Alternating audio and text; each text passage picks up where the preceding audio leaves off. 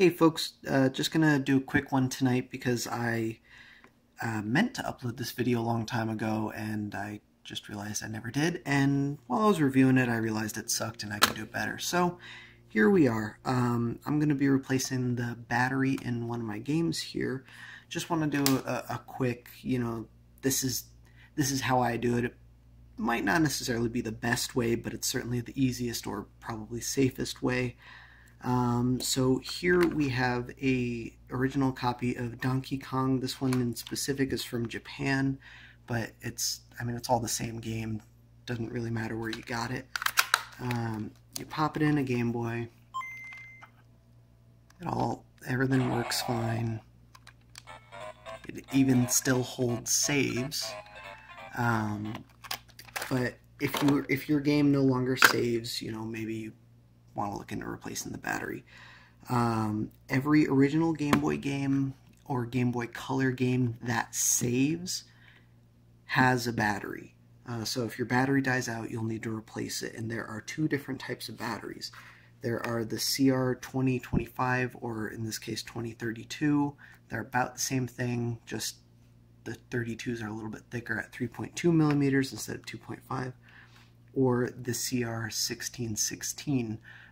C for coin, or no, excuse me, C for lithium primary, R for round as in the shape, and then the numbers are just the measurements. So, like 16 millimeters or something like that by 1.6 millimeters, and then 20 millimeters by 3.2 millimeters. So to open this cart up, if you're only doing one cart, you could probably get this screw out with a, I don't know, that Bic pen trick where you take apart a pen, hit it with a lighter, smash it in there, and then wait for it to cool, and then you can screw it out. If you're only doing one, whatever, I'm sure that works fine. You could probably work that out with tweezers or pliers or something too, but you can get one of these on eBay.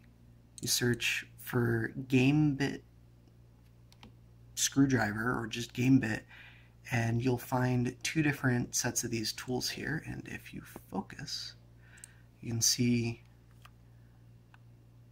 what that looks like there. But yeah, there are two different sizes. I guess this is the 3.8 millimeter. You want the smaller of the two. The bigger one will work on Super Nintendo carts, I believe. But if you're going to be doing more than one cart, just buy the tool. It's $1. It's super easy. Pop that out, set your screw aside, and this game in particular, this is the original battery from 1994 here. If you look at the code, all of these batteries should have a date code on them. That's the year and the month, so this is from February of 1994, and it's still holding the save practically 25 years later. But if you want to check your battery, you can just take any old multimeter, put it in volt mode, and probe both these pads here, and you could see my battery's at about 2.8 volts, 2.79, and it's going down as I'm probing it, which I'm not 100% sure the reason. Maybe the multimeter's taking a little bit more power, or that's just the way it is because this battery's at the end of its life. If you measure a new battery, for example, you'll see my new one is at 3.32 volts. That's negative because I have the probes backwards, but whatever, it's the same thing. And then same thing here, 3.27 volts. So this battery is actually a little bit newer than that one, but they'll both work. They're still pretty new. If you do take apart your cart and you measure it at 3 volts or less, you might want to consider putting a new battery in. And if you take apart a cart, sorry, knocking the camera around. I have this one here just as an example. I already took the screw out and measured it, and I know for a fact this one doesn't hold a save. And if you probe the battery, that's why. The battery is completely dead. So I could pop a new battery in that one, but I don't really care to replace the battery in this cart. I just bought it for parts anyway. But we'll move on. Another thing, when you take apart the cart itself, again with the focusing, what's going on here? There we go. You can see it should say on the motherboard itself what battery it takes. So in this case, there's some text above the battery. It says BATT CR1616. So this cart uses a CR1616 battery. In nearly all original Game Boy carts, you can replace that with a CR2032 as long as you're using a tabbed battery. Don't ever do the electrical tape method, by the way. That's awful for your carts. There's a good chance you break something. It doesn't work well. Just don't do it. If you can't solder, learn or pay someone to do it. That's the only way. Anyway, kind of lost my train of thought there. Oh yeah, this game uses the 1616, but the Pokemon games, Crystal in particular, uses a 2025. You can see it's a bigger cell.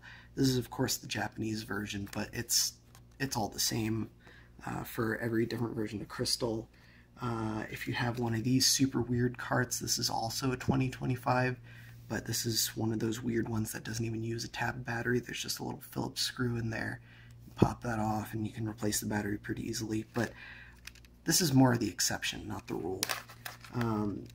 If you have something that looks like this, well, you got a fake cart.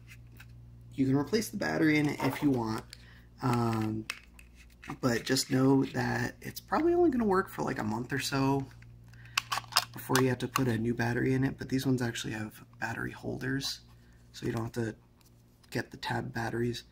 I can't get this battery out. It's physically stuck in there. I don't know what's going on, but I don't care enough. It's just a cheap junk reproduction cart. Back to the original cart here.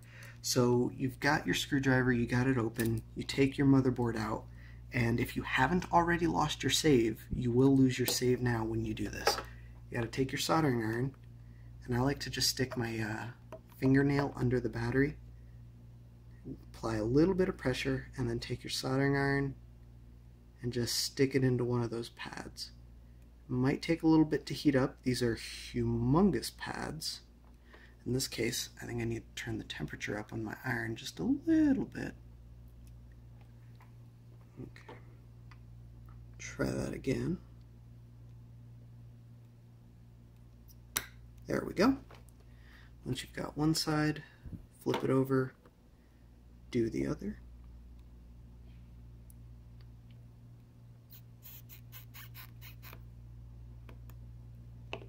And that's it. You've got that desoldered. So I'm going to add a little bit of fresh solder. Get this out of the way here. To the pads.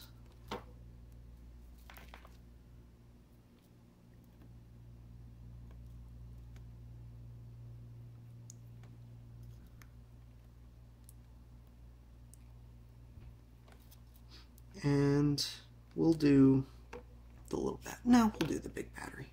Why not? Alright, so when you get ready to solder in your new battery, there's two things you want to do. First, you want to make sure you tin the pads. You can do it without tinning the pads, but trust me, it's significantly easier. And tinning means to just get a little bit of solder on the pads beforehand. And again, if you're new to soldering, you want to make sure you're applying the solder to the pad itself and not to the iron. And if you do both sides, it just makes it a little bit easier.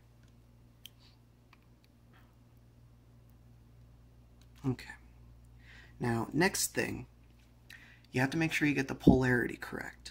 On these batteries, it's a little bit more difficult because there's a band over it. You can't exactly see which side is which, but the side with more surface area, such that if you look at the side of a battery, you can see that, maybe if this will focus, no, that's not happening. Okay, you can see that how this bottom part kind of wraps up and around the side to this little pad on the top here.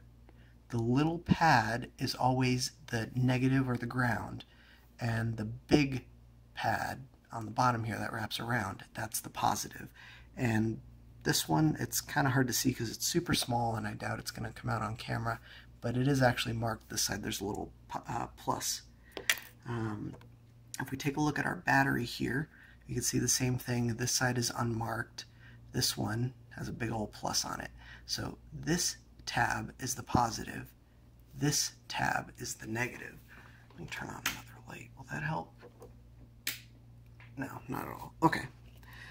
And the board itself is going to be marked. The left side is ground, and this side is positive. And if you look real close, right there on this one, there's a little plus, and right there on this one, there's a little negative. It's hard to see because this board is covered in flux residue, but trust me, it's there. When you take a look at it in person, it's super easy to tell. So just get your new battery, make sure you got each side, you know, lined up right, and take your iron, do one side,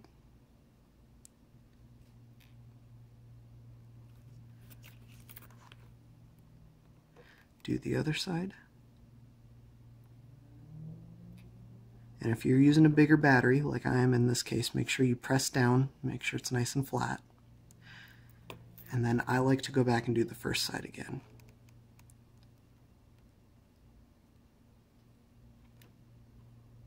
And in this case, I'm going to add a little bit more solder,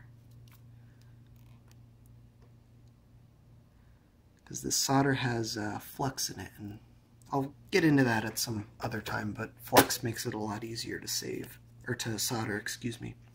So once you've got your new battery in there, you can go ahead and reassemble the cart. Don't forget to put the screw back in. Pop it in here.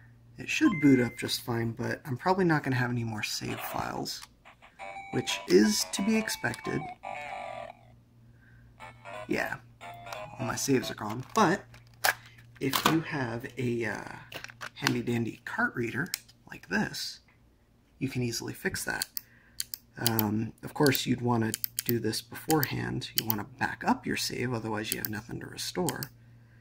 But as long as you do back up your save, you should be good to go. Of course, it's that bottom one.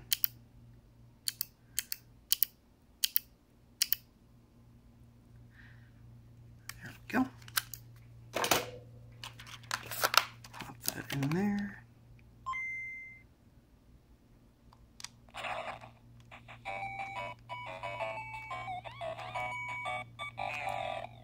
The start button on this Game Boy sucks. Oh, that didn't work here.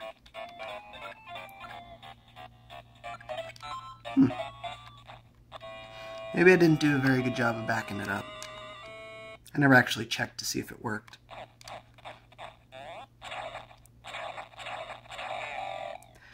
But there you go. That's all you need to do to replace your battery in your cart there. It's super easy. You know, hit me up in the comments if you have any questions. I do, even if I don't respond, I do actually read all my comments there. But if you want to, actually, while I'm at it, if you want to just double check that you did everything right.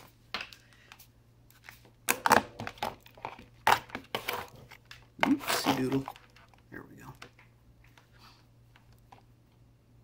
See, plus red, minus negative. Now see, that's interesting. We did measure this battery. It was working. Something happened. Is it my meter? This is the meter I was having trouble with in the other video. I figured out it was the black probe here.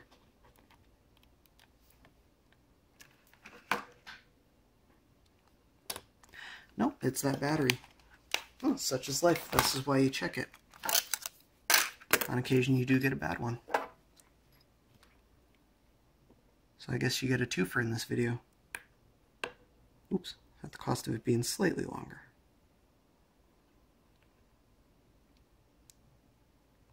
That's okay.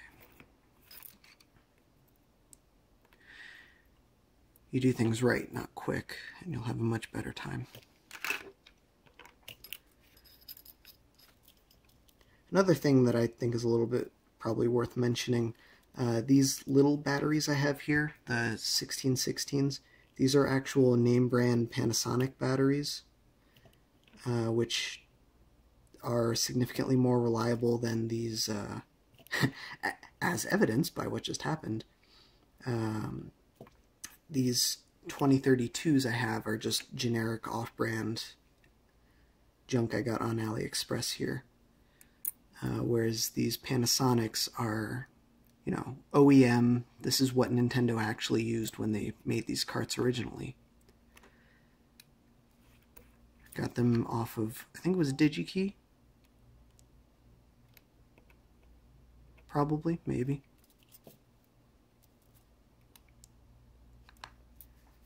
Whereas the 2032s were just AliExpress special. Let's try back restoring that save one more time.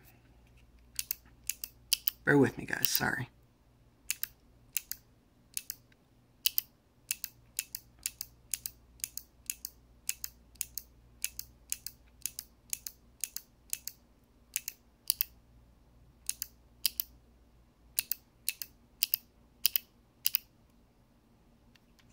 Okay.